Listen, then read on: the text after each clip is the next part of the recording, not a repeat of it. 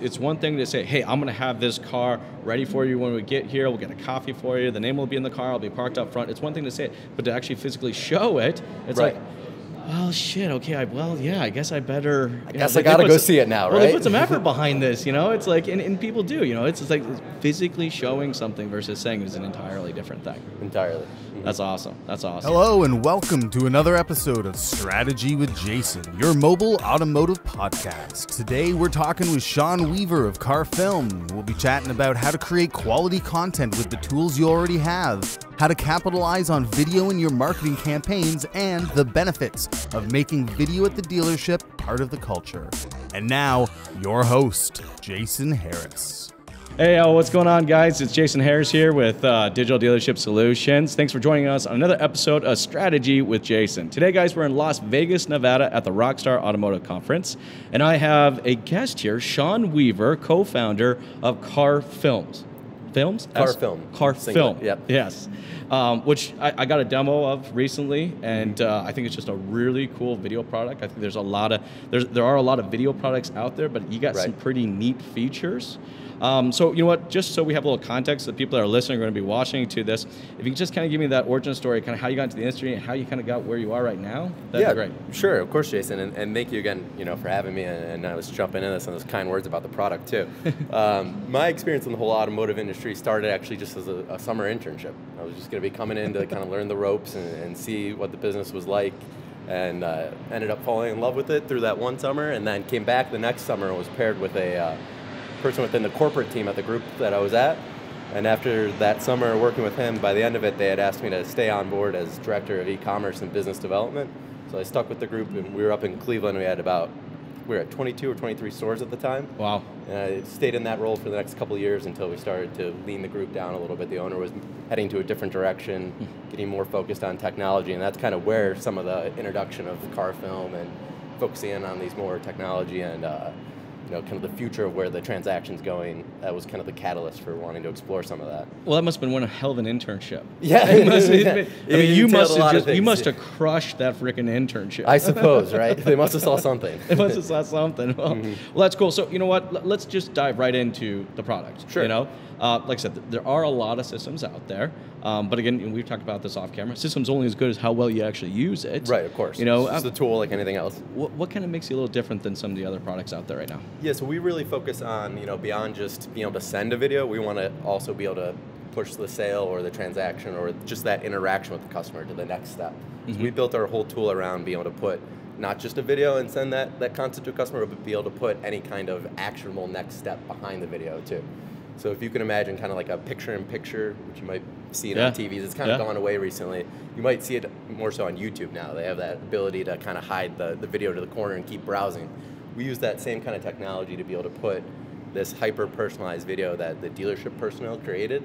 We can have that video, but then put behind it, a lease worksheet or a service RO or the dealership's website, or on like an after-sales perspective, you can put a dealer rater page to ask for a review. So you're not only expanding that relationship and building like a personal touch, but you're also prompting them with some next actionable step. And I actually thought that's what was pretty cool when I saw the demo. Because at the end of the day, right, we're sending them a video, know, and I mean, look, guys, you just got to hit the red button. You get started, okay? We were talking a little bit about baseball earlier, and it's those efforts. It's that constant practice to it, and you're going to get better, right? Of course. But what I thought was really cool is that we have the attention, we've created the attention, but then a lot of times, what do we do with the attention? Right. It's that next step. Right. So it's asking for that next step of engagement. Now, I'm sure you probably have some amazing stats on different types of engagements. What have you even seen that's been working? In terms of like different kind of content and what generates engagement? Always one of the first things we recommend when we work with new partners, just to kind of break that ice, like you mentioned about, getting on video, and you only get better with time and repetition. We like to typically start with, recommendations like following up with sold customers already. These are people you already broke the ice with. You've met them. It's easier to, jump in front of a camera and talk to them again. So we have people start with, sending thank you videos and asking for a review and putting that actionable step behind it. That's cool. That gets them more comfortable. Then, you can move beyond that into following up on leads and doing sales follow-up walkarounds and, introducing products. And then, of course, still on the after-sales front, keeping that relationship, maintaining it beyond just that transaction. So being able to follow up and send little tutorials on things in the car, So it's more so, even beyond just converting at the one singular moment, it's about building that relationship and using a tool that lets you really put a face to something instead of just an email or text. That's so cool. Now, I'm sure you've had the opportunity to watch a lot of video. Oh, yeah. Like a lot of video. And on the front, I've seen plenty of video, and I've also read plenty of text and email templates out of dealerships, too. And when you compare the two, it's mind-boggling to think why would people still be following those template processes. No, I agree. I mean, honestly, guys, if you're out there, and really, for the salespeople out there and for the managers that are watching this, right? For the salesperson, guys, if you're not responding to your customers, you're not communicating or engaging with them in the form of video, you're kind of half-assing your entire sales process. Right, you're missing a big component. Like a huge component of it, right? Now, like I said, you've had an opportunity to consume a lot of video. Yes. So, for the salespeople out there that are listening to this right now, what would be maybe 3 pieces of advice or maybe pointers that you would like to give to them?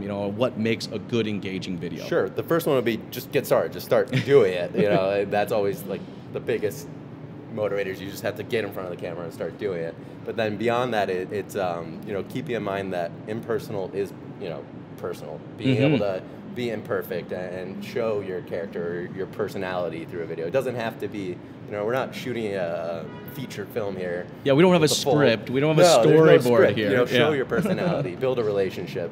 And then just from a perspective, kind of the third point, try to maintain some level of, shooting in the right direction, shooting horizontally, keeping the car in frame, building a quality video still around it, but still showing your personality. So would you recommend them to use more like a selfie stick or a tripod?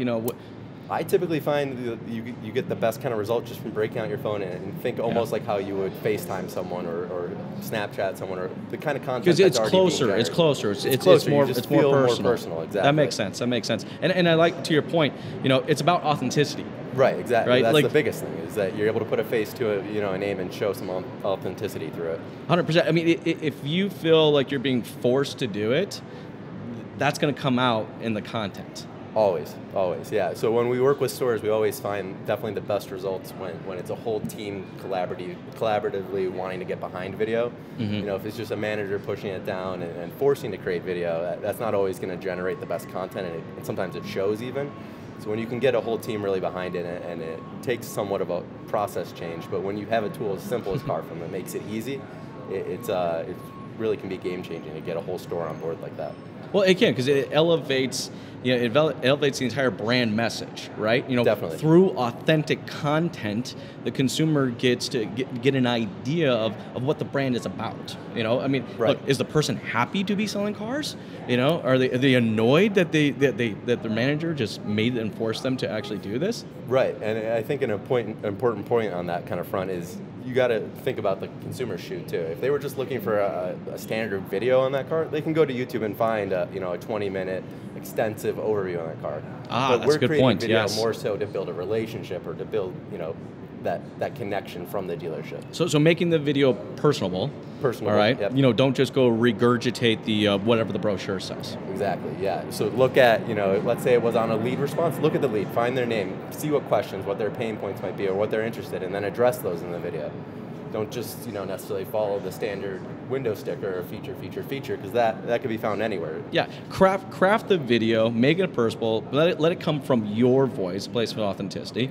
Don't regurgitate the brochure, and at the end of the day, just do it, just get into it. Look, the first time you do it, it's going to suck. Be yourself and get into it, right? Exactly. It's going to be through practice and through repetition. Do we ever get any better at that? Right. I think that's some great advice for salespeople out there. Now let's talk about managers. Sure. Right? Because there's a certain stigma with managers and the age group in which they fall in, and the lack of understanding. I don't know. Do you find that it's a lack of understanding, a lack of knowledge, or fear behind technology? Is that why they're not embracing it? In general, or on video specifically? I say video specifically. Like some embrace it, and some are just all in it, and then there are some that just don't. Right. I think as an industry, video's definitely been coming around in the last. We've seen it and known it in the marketing perspective for a long time. Yeah. Getting video and commercials and getting content online in that perspective.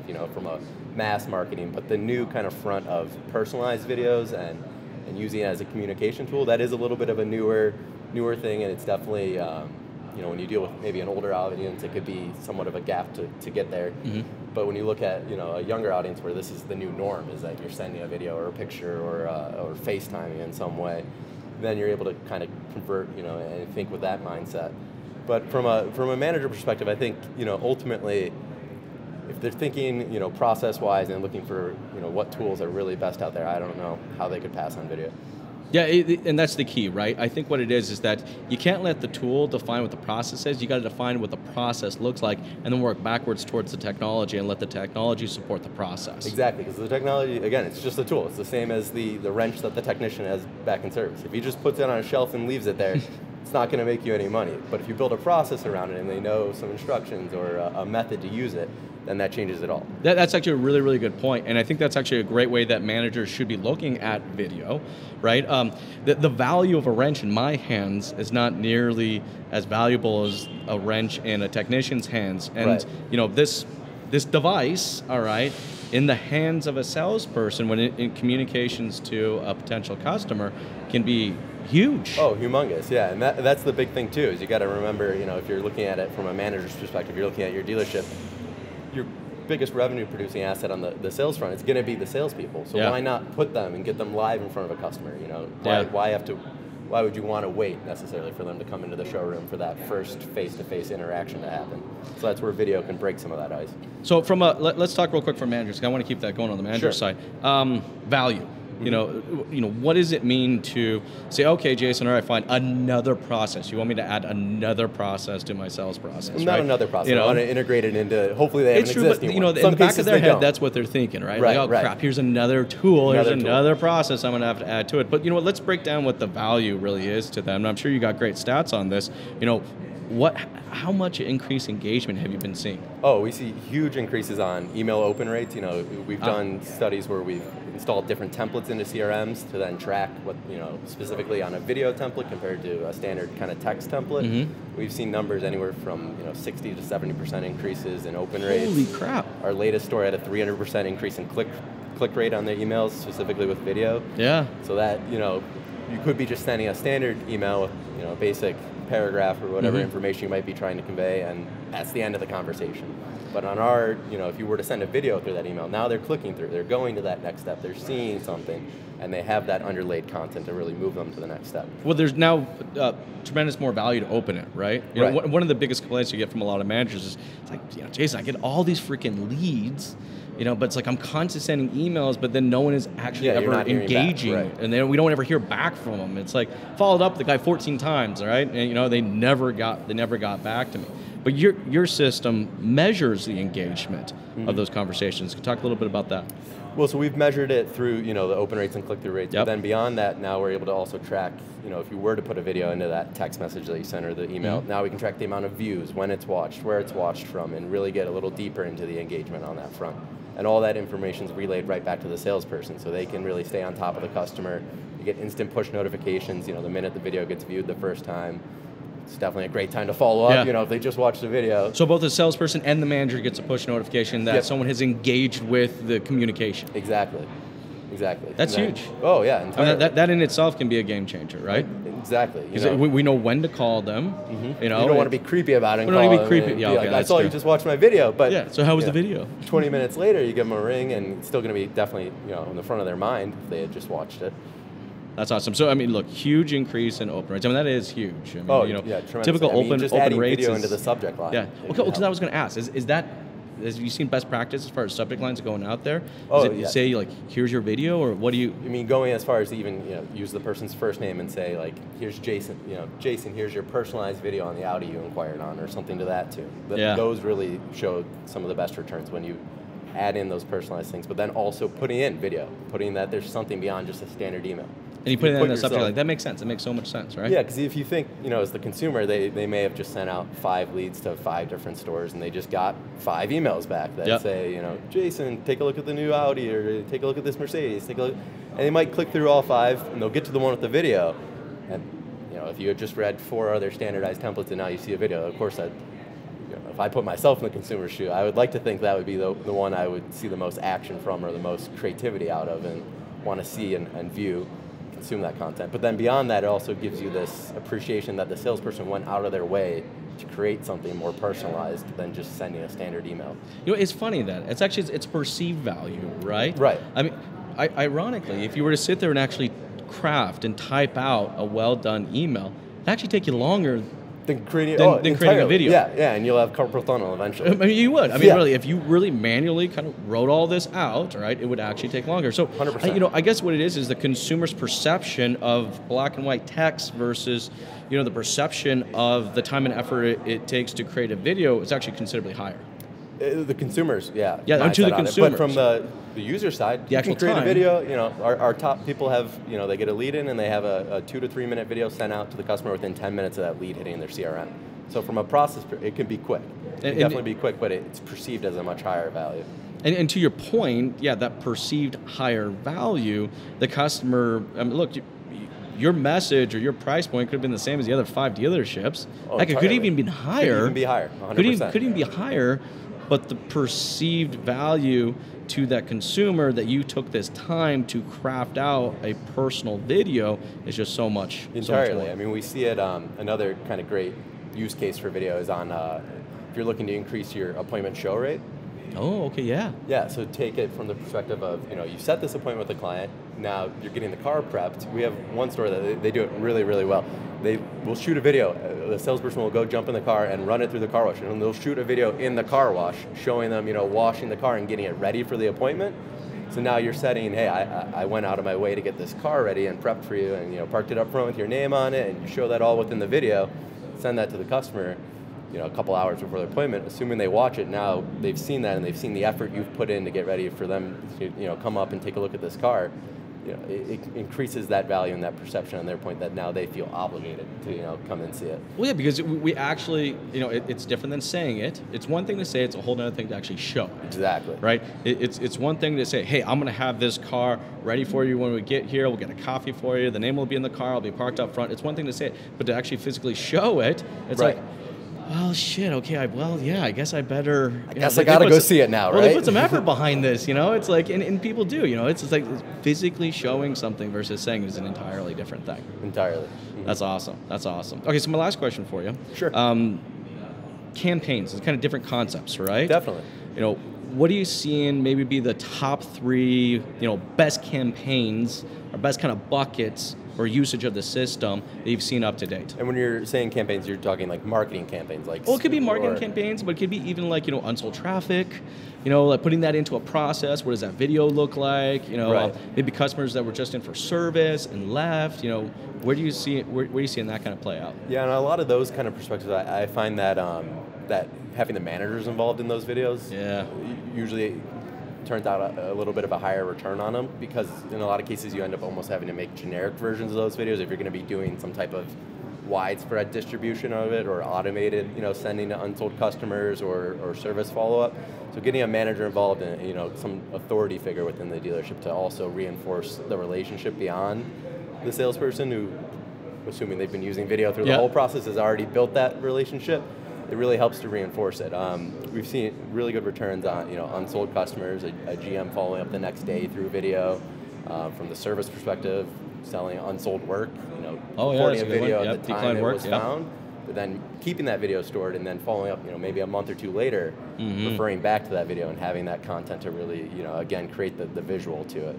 And I think that's a great idea. I mean, if you getting your managers involved in some of those videos, you know, maybe just even after they left and thanking them for the time. Oh, 100%. You know, it just shows the culture of the dealership, you know, that, you know, everyone is vested in the interest of doing business with you. This is not just one person trying to do business with you. This is an entire company trying to do business with you. And they're not trying to necessarily do business in terms of, you know, creating a transaction. Instead, they're trying to build that relationship. Build that relationship. I think that's really key. Right. You know, Sean, thank you so much for taking the time and jamming with me. I think there's some great value here, and hopefully you guys got some great value of this. Hey, anybody that would like to learn more about what you do, what is the best way to connect with you? Yeah, definitely LinkedIn. We're always on there, or our website, www.carfilmapp.com. You know, easy way to contact us or take a look at some example videos or schedule a demo anytime. Myself, I'm always reachable either via LinkedIn or Marnie McLennan, she heads up. She's over here off-site to the corner. A lot of people know her through She gave a great demo, by the way. Oh, yeah, definitely, always. Awesome. Hey, thanks, Sean. Really appreciate the time, man. Yeah, definitely.